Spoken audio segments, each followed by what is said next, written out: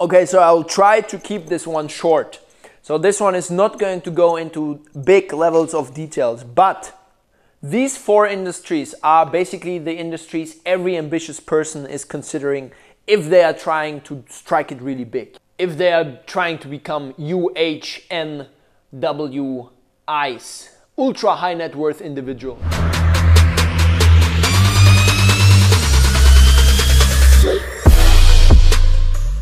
So it's important to have a good overview over those 4 things and how they differ specifically. Now, we're not going into all the levels of details because this will then become a video of 4 hours and I don't want that.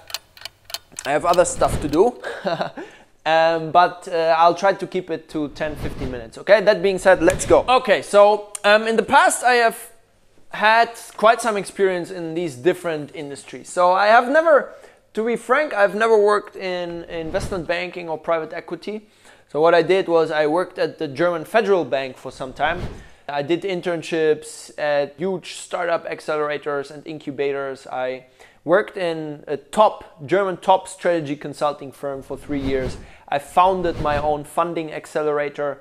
And right now what I'm doing here in China is so-called venture building, which is we're giving money to startups and being heavily operationally involved in these startups, which is a bit different to pure play VC investors who are just giving money and then that's it, right? But I have helped people get jobs at top PE funds. I have helped people get into investment banks. I have many friends who work at all the top investment banks, PE shops, and so on. I think I will try to give my personal opinion on a couple of parameters. So the first one shall be work content. What is the type of work that you are doing in these 4 industries? The second one is the work-life balance. So how much fun can you have? The third one is the salary. And the last one are the exit opportunities within these 4 industries. Now let's compare all 4 along these 4 parameters, starting with the work content. Management consulting. Management consulting, I would say work content will be a lot of creating PowerPoint slides, a lot of Excel, a lot of talking to the client. Now, let me be a little bit more precise. First thing you will do is you will need to somehow extract and analyze data. So that can be done via interviews. You're talking to the senior manager of some firm. That can be done by looking at databases and downloading the right sets of data. That can be done via expert calls, hiring experts and so on. Also, once you have this data, you need to crunch the numbers, right? So you'll probably build an Excel model. You will, have a mission on what exactly you want to get out of this data. And that's the first step. Now, the second step is you need to present it. So that means for you need to think about how to visualize this data in order to get the message across. And you need to present it to whatever, the board or the client representative that you are reporting to on the project and so on. So it's basically these 2 things. For investment banking, it's similar. You need to extract data, right? And you need to somehow present it.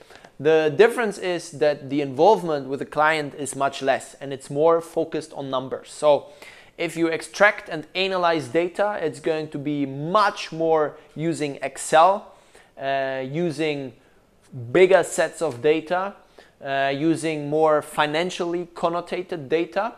And you're at the stage when you're presenting it, you're more likely as an analyst to present it to your boss than to the client.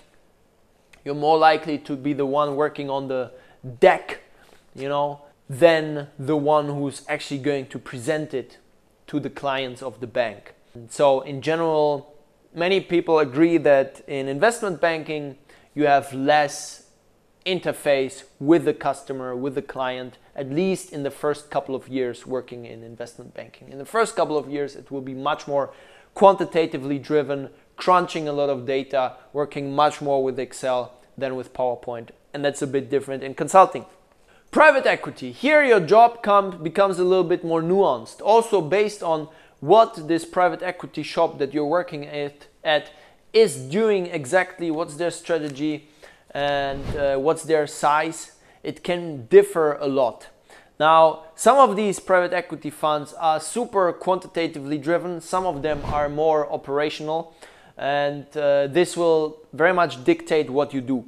In general though, I would say it's more similar to what you do in investment banking, with the difference that now suddenly you have more interaction with other service providers, like for example investment banks that are also working on big deals that you are working on, as well as with your targets or basically your investing companies. That's also the reason why private equity shops, they like to hire people from investment banks, because they know how to do stuff. They know how to build an LBO model. They know how to pull the comparables from certain databases. And so what you do is somehow comparable to investment banking, with the difference that I would say, it's less of a pure sweatshop, but you can also take the phone call and talk with a fellow investment banker, for example, who's also working on the same deal, and tell him, hey man, like please deliver this and that, so you have a little bit more leverage. As a VC, the work content will be the most versatile, I would say, because somebody needs to talk with all these startups, right? So you need to, as an associate, let's say at a VC firm, you need to talk with a lot of startups, you need to get their opinion, you need to understand them thoroughly. You also need to do a lot of research on the industry. You need to compile that research in a coherent way. You need to work on data, so you need to find out, how to value that startup in the end, so that the VC fund is able to invest or not, and so on. And all of this with limited data availability. So remember, for startups, many of the data you're working with is, to be honest, like it cannot be taken seriously, especially for very young startups. What you have is basically a bunch of wild projections, and you toss a coin and you're like, okay, is this true? Yes or no? And that's it. So here in VCs, unless it's a very late stage CV, unless it is a very late stage VC, you don't have that much data to play around with. So your social skills will be much more important. Now, coming to the work-life balance, if I would have to rank it, I would say work-life balance from best to worst: venture capital, private equity, management consulting, investment banking. Now, this order, this rank can look totally different based on what VC firms, what PE funds, what management consultancies, and what investment banks we're talking about, okay? So there's a huge, this is totally different for some other firms, but in general, if there's something like in general for this kind of question, it would look like this. Now VC fund, at like a normal VC fund, they will not work too hard, Of course, when deals are coming up, you will work a bit more, but it will be all right. Same for PE funds. The reason why many investment bankers and many management consultants aim to go into PE at some point is because it's less work. I mean, that's one of the main reasons. So we can put that hypothesis out there that at a PE fund you work a little bit less than in management consulting. Of course, there's also sweatshop in PE Apollo, where there's lots of work, and they treat their analysts like something that's replaceable, because in fact it is. But as a generalization, it would be true that at PE you work a bit less than in consulting or banking. Now, consulting and investment banking, we have made that comparison before in a video of mine. I would say in investment banking you tend to work a little bit more. Now, what you have on the other hand is you have high travel in consulting. So that can make things a bit more stressful depending on whether you like traveling or not, right? But that's something to take into consideration. For PE and VC, travel is all right. Sometimes you will need to travel to talk to startups or to talk to targets of the PE fund. Sometimes you don't have to. Generally in consulting, it's super excessive and you will travel to your work location every single week. So if you don't like that, it's nothing for you. And from my personal experience, after a couple of years, you get a bit tired of it. So at the beginning, it's nice to live in fancy hotels and whatever, but at some point it just gets a little bit, it seems a bit unnecessary at some point sometimes, quite frankly, to go to all these locations, because you're wasting money. You're wasting money and you're wasting time. You're less efficient because you need to sit in the plane and pull out your laptop, you know, and do some work on the plane. You're less efficient, but that's just my personal opinion. Now, comparing the salaries, again, a bit difficult, but in general, if we would have to make an order here, for analyst roles, for early roles, so analyst, associates, it would probably be PE, investment banking, management consulting, venture capital. But again, here, it's not super easy, right? Because again, here you can pick other firms and this order would look different. But what I see in the industry a lot is former investment bankers and management consultants going to PE. Again, that happens not only because you work less, but also because you earn a little bit more. Plus you get a carry sometimes even. So you get compensated when you work on big deals and you do your part in making these deals successful. You get a decent bonus. You also have that in investment banking. You already made this comparison between investment banking and management consulting in the past. You earn a bit better in investment banking, definitely. Especially the bonus is much higher. So there you have it, PE, investment banking, management consulting, and venture capital. To be quite frank, at the beginning, there's not much for you to take from deals, you know, because you're not a partner, you're not, you know, participating in the fund in any way. And that's the main value component. So that's where the partners make all their money. You will earn a base salary, which is decent, which is better than 90% of what people earn in your country probably, but it's less compared with the other three industries in many of the cases, okay?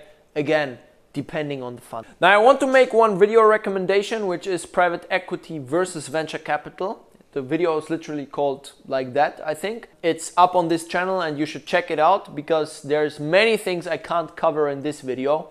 So check out the video private equity versus venture capital to get a much deeper overview of what constitutes important differences between these two industries and professions. Now the last point is about exit opportunities. Where do you have the best exit opportunities? Now, if I would have to make a ranking here, it would be management consulting, investment banking, and then private equity and venture capital, more or less on the same order, or even PE and then VC, the worst. Why is that? Management consulting, everybody knows. As a management consulting, you're a generalist. You're keeping all the options open. As a management consulting, you can go into banking afterwards. You can go into a startup. You can go into industry. You can go into PE. That's it. As an investment banker, it's quite similar, but it's a little bit more focused on the finance industry. So if you are looking for working in the financial industry in the long term, for example, you're aiming for a hedge fund, then go into investment banking. Because, for example, as a management consultant, going into a hedge fund will be difficult. As an investment banker, it's very much possible. But again, you're more focused on the financial industry. So that already limits your exit opportunities a little bit. For private equity, you are more specialized. For you, it's more difficult to start working at an industry or even to start working as a, you know, in a startup, as compared to being a management consultant. And for VC, you could argue that, you know, you get more exit opportunities in the startup space. So you could, you know, become whatever, a co-founder or something like that. But even that is not entirely true, because as a VC, you're never taking responsibility, right? You're only the one distributing money. You're not the one executing and actually implementing. It's the same actually for management consulting, by the way. You know, you're giving these fancy slides to someone and you basically say, okay, please do. You don't take any responsibility for whether or not this stuff is implementable in the first place. Same for VC. So once you are a VC, like a pure play VC, exit opportunities are a little bit more limited than, for example, compared with management consulting. That being said, it all depends on your whole resume, right? If before you had a lot of different areas that you explored and you had internships here and there, you worked in management consulting for some time, then you went into venture capital, it's a totally different thing, right? Because not only your current experience counts towards your exit opportunities, but also all the prior experience. But what we are assuming right now is that this individual has just worked in consulting, has just worked in PE, just in VC, and so on. Now, I hope that at least helps to make the comparison between those four a little bit easier. If you want, check out my video Private Equity versus Venture Capital to get a little bit deeper into the material and make your own opinion about these both professions that are very desirable professions, I would say, if you are a young ambitious person. And see you next time, my people. See you next time. It was a pleasure to have you. Bye bye.